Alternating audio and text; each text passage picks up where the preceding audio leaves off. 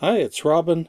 Got something different here today. This is a vinyl record by a band called Prodigal, album Electric Eye. This is from 1984. It's got some cool audio equipment here.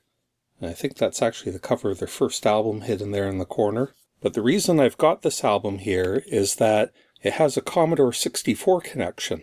I gave the album a listen, and it's fine 1980s rock. It's even got a bit of vocoder and 80s electric guitars and synths on it, but that's not the Commodore 64 connection. If we pull the record out here,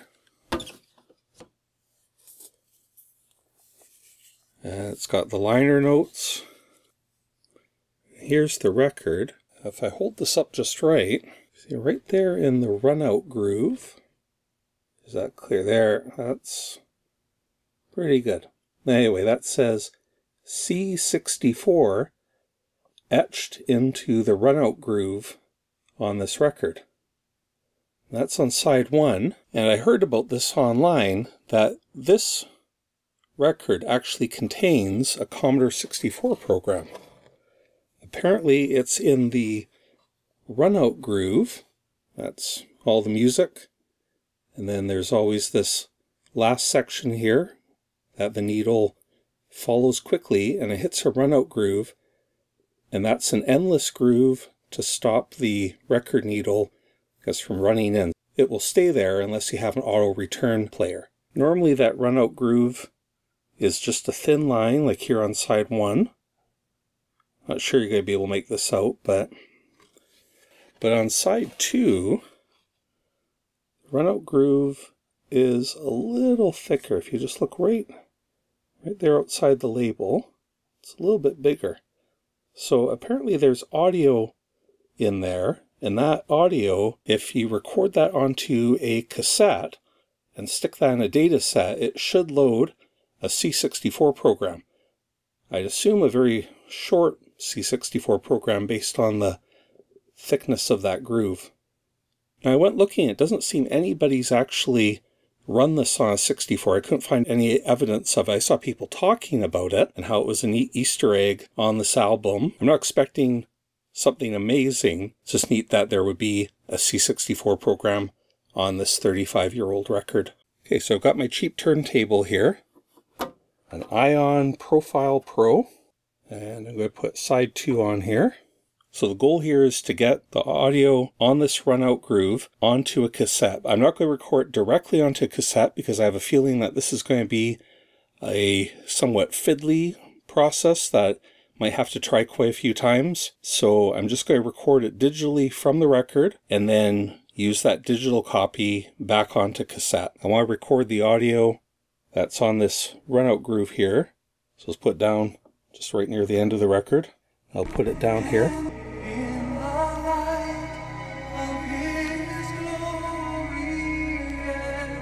In case it's not obvious, this is a Christian rock band.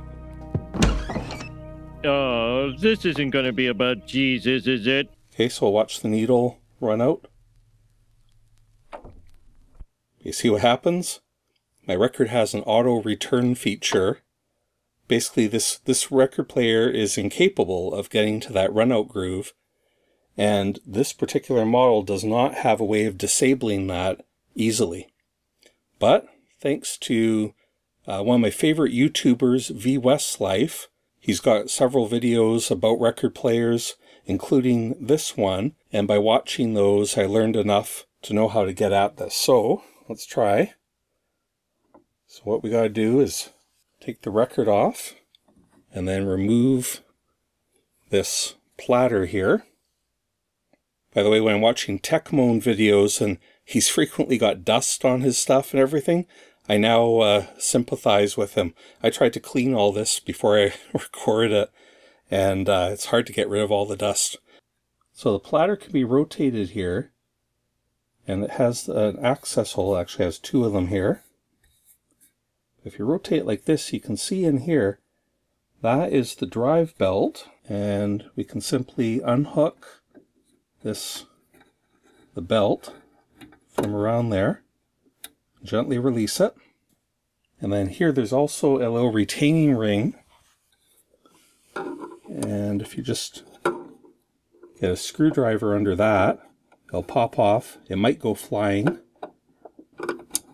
Oh, there we go. So once that clip is off, you can just lift this up. And you see there's the drive belt is just around this inner part. And watch out, there's some grease on there. Don't touch that because it'll get messy. Now we can see the mechanism here. We can disable the auto return by simply lifting this gear right up and off. And just remembering that this has a little groove in here, and that has to point towards the spindle in the middle. Should be able to put back together again. And then we can put the platter back on, just through one of these. Managed to get a bit of that grease on me, no matter what. If you just pull the drive belt out like this and hold it, and then, okay, making sure the drive belt isn't twisted, just hold it out, just put it around that way. It is twisted.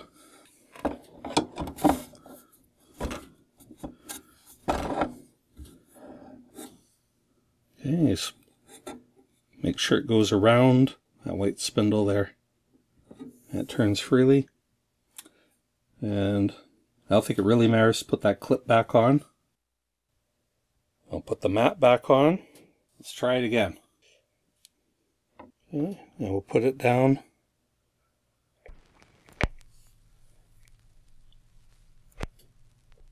There. Now it's at the outer runout groove.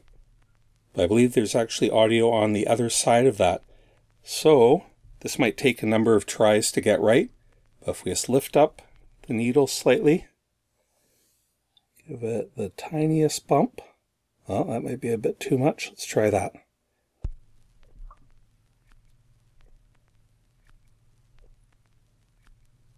Nope. Try it again. Like I said, this might take a few tries. Just want to bump it ever so slightly.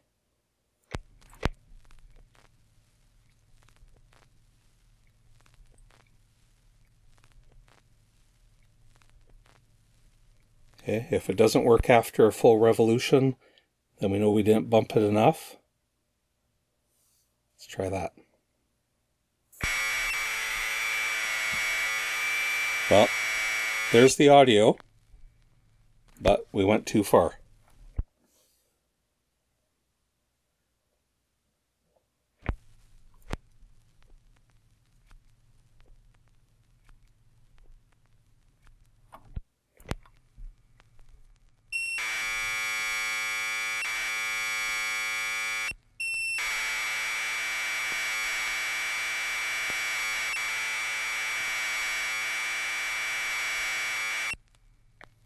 All right, I think that was a good capture. Now that was a very short amount of audio, so I'm not expecting a lot from this program if it works at all, but we'll give that a try. I've actually got a brand new cassette that I'm going to try and dump this to. I found a store here in town that's still selling new tapes. I don't know if they're just new old stock. They had a great big box of them for $2 each. Let's open that up. $2 Canadian. That's not too bad. And one other thing to note,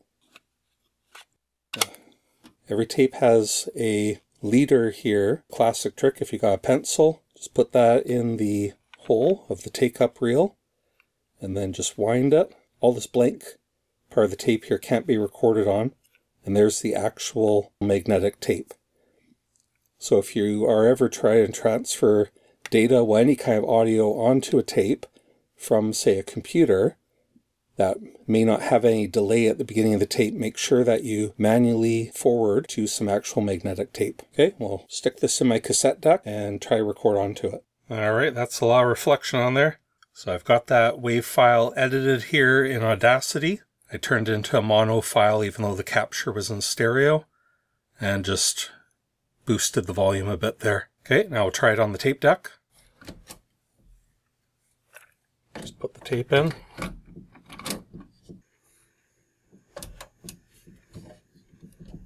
Put it in record mode with it paused. Again, I've done a test run, playing the sound back on the Mac, and I've got the recording level up to full so that the volume level is peaking at 0. That should be about right. And now that that's working, press pause, play it here.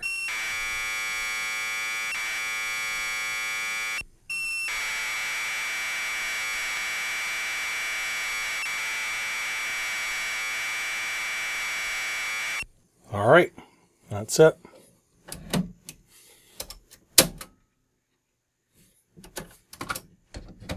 And we'll give that a try on the Commodore. Okay, we're going to try it out now. I did have my 64C set up, but I decided to set up a classic bread bin C64 to go with the 1984 theme here. And I've got one of my old data sets set up here.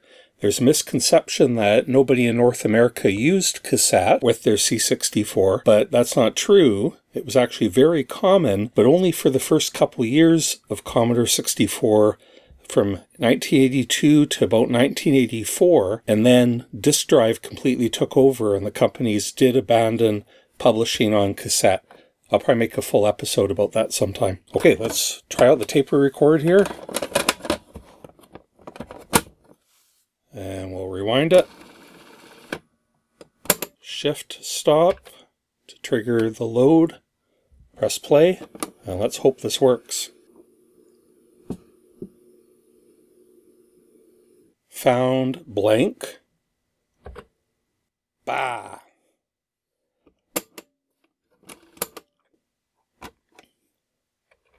Try that again. That flash. Device not present. Well, this isn't working too good. I'm going to go mess around. It's going to be really tedious to edit this all if I try to fiddle around all on camera. And I'll see if I can get it working. Back in a bit. Okay, I messed around with a whole bunch of different combinations and had all kinds of load errors and all sorts of trouble. I gave up on that cassette deck I showed you there, the dual cassette deck. I dug around and found this, a Mattel Electronics Aquarius data recorder. This is for the fairly terrible Aquarius computer, but it is, I believe, a mono cassette recorder. And on the back here, it has jacks for the earphone. I guess that's probably a remote control. And for microphone, I hooked this up to my Mac running Audacity with the WAV file I captured from the record, recorded onto here, and I think we're finally in business. So, Aquarius was good for something, eh? Alright, so I've got it here on the Maxell tape. And once again, shift stop. Press play. We'll see if it finds something this time.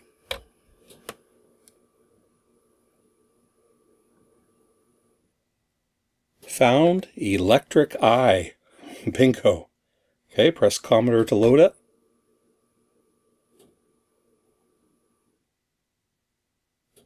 And there it is.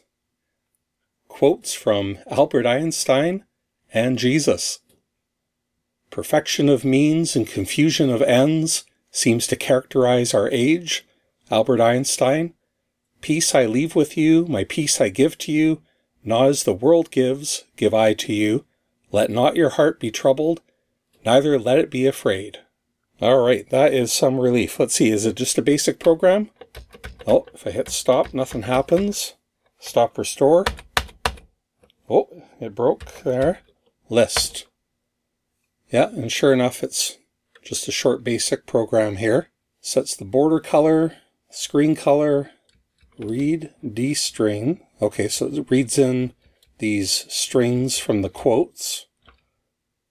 And if there's a star, then it ends the program. What is this? TCB 1984. Interesting. So that is probably the initials of the programmer. And it's funny that he didn't even put a REM statement in. And I suppose that's completely valid because the program's already ended by then. And this is a short little routine that centers the code. Interesting. And there's the star at the end that indicates that the end of the program has been reached. So that's a tight little program that was squeezed into just several seconds of audio. Now that's not an amazing program, but it's pretty cool that 35 years ago, some guys wrote that program, hit it on the record, and I'm not sure anybody has found it. I read some articles about this, and it sounded like somebody kind of figured it out, and they got a free computer out of the deal from the record label. That'd be cool. And it'd be interesting to find out if indeed TCB is the programmer, and whether we can find TCB somehow. So I did a little bit more research into the band.